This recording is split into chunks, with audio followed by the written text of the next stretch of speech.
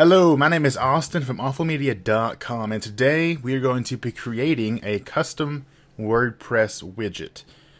Now, this is going to be an extension of my WordPress theme tutorial series. In that series, we went from scratch and we're working on a theme. We're almost done with it, but one thing we have to do before I will say that the series is complete is we have to work on a custom widget, because that's kind of an important part of WordPress development, is understanding how to create plugins and widgets. Now, this is going to be a very, very simple widget, and we're going to wrap it into a plugin so we can use it in all our themes or whatever we want to do. But the idea of the widget is going to just give you the idea of how to construct a widget and how to display widget information.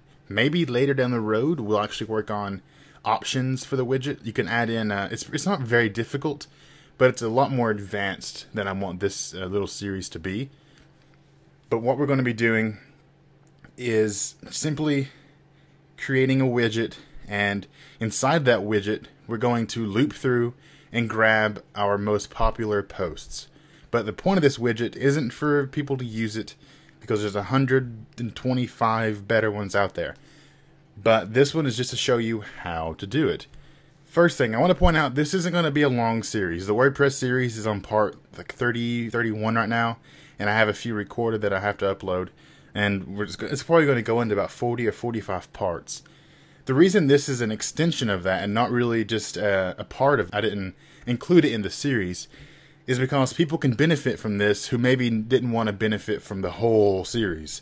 So this is going to be like a 5, 6, 7, 40, 50 part series on just the widget and the plugin itself that we can extend in the future.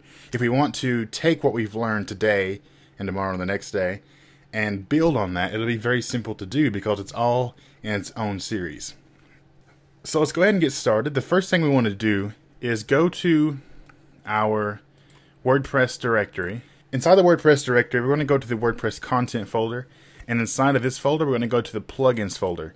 Like I said, we're going to be creating a custom plugin that will wrap our widget so we can plug it into other themes down the road.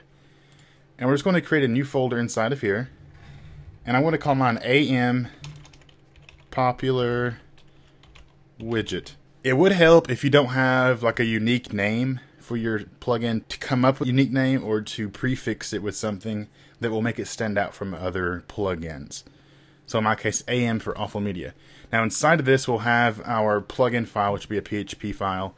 Any CSS we'll need if we have, if we extend it in the future, it'll all be stored right inside this folder. This is the widgets.php that's included in WordPress, in the WordPress includes folder. And this is the class that creates our widget, that constructs our widget, the WordPress _widget class. And we'll be taking this class, and we'll just go in here and be able to modify functions and variables from our plugin file. We don't have to go in here and modify it. We don't have to write all this out again. We'll just go through and select what we want to extend, what we want to modify, and change values or whatever it may be to fit our custom plugin. I was going to show you what we were going to be extending as we wrote that, but it's up now, so there you go. We're going to create a new file. Let's just save it. We're going to save it in our content, plugins, and go to the AM Popular Widget.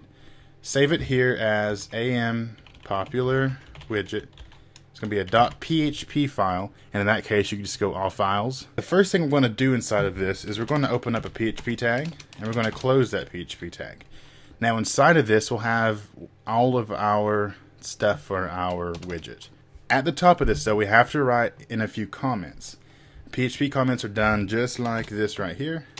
This is just for WordPress to read. WordPress will read this and get the plugin information that it needs.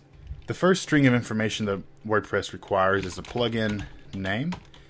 So we'll write plugin name, and then we'll give it a plugin name. Mine's going to be AM Popular Post. Now this is the name that you will see in the plugins page in your WordPress admin panel. The next thing we're going to define is a plugin URI. Now this is just a string that will help identify what it is. Normally just a URL to a plugin info page or something like that, but mine for now is just going to be awfulmedia.com because I don't have a plugin page or anything like that. Now the next thing is going to be the description of the plugin. The description will be displayed in the admin panel as well, and you can do whatever you want to do here, but just mine's going to be pretty short. I was going to say add the Awful Media popular posts widget to your theme, or something like that. Then we can set the version number 1.0. The next thing we're going to set is the author. Mine's just going to say Austin. Yours can say your website, your full name, some kind of information about the author, whatever it may be. The next thing is going to be the author URI. Now this is normally just a link to a page about the author. So again, just mine's going to be awfulmedia.com. And then we can set a license. And I'm not going to have a license set for this, but if it was a plugin I would release to the public, then I would find the appropriate license and put it right there. So now we're done with the comments. That's all you have to write in the comments. Now, like I said, this is all information that WordPress will use to fill in the fields in the WordPress admin panel. So if we go in here now and we were to go to the appearance and, go to plugins, you'll see right here we have AM popular post. That's the title we give it. We have the description, add the Awful Media popular post widget to your theme. The version 1.0 by Austin. Now you'll see that is a link to awfulmedia.com because of the URI. And visit the plugin site. That is a link to awfulmedia.com because of the plugin URI. And then we have the option to activate it, edit it, or delete it. That's deleted it. That is the default by WordPress. If we click activate, you'll see plugin activated, but nothing happened because all it is a blank file. The next thing we're going to do is set up the custom class we're going to create. I want to pause the video for a moment and take a very brief second to explain what a class is in object-oriented programming, in our case PHP. This is not a PHP tutorial though, so if you want to actually go in depth a bit, make sure to check out the description below, and there'll be a link to some articles that you can read up on classes and stuff, and actually get an understanding of what's going on. But just so you're not completely clueless if you don't know what it is, I want to take a brief second to explain it. A class is a way that you can take and package together a bunch of code, a bunch of functions, variables, things that are related to one object. In our sense, say it's a user. So you're going to relate this to the user object.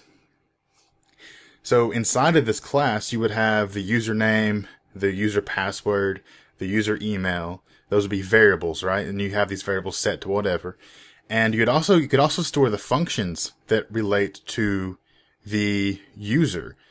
So say you have the function that creates the username, you have the function that creates the user password, you have the function that creates the user email. Obviously just a brief example, but all of that could be stored inside a class. You could take and call that class, recreate it, create different instances of that class anywhere down the page. And the instance is just like a snapshot of it. So take that and recreate it. You can also extend it, which you're going to be doing, extend it and modify different things.